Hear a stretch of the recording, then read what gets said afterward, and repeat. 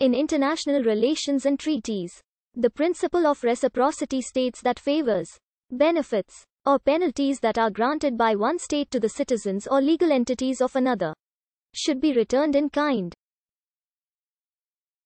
For example, reciprocity has been used in the reduction of tariffs, the grant of copyrights to foreign authors, the mutual recognition and enforcement of judgments, and the relaxation of travel restrictions and visa requirements.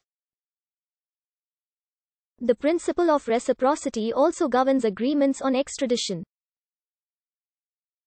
Several theorists have drawn a distinction between specific forms of reciprocity and diffuse reciprocity.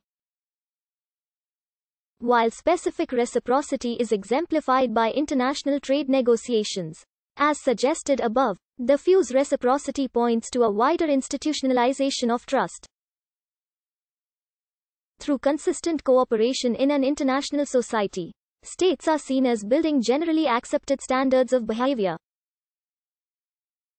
These general standards exert their own normative pressure on state action, contributing to the development of long-term obligations between states which stress cooperation.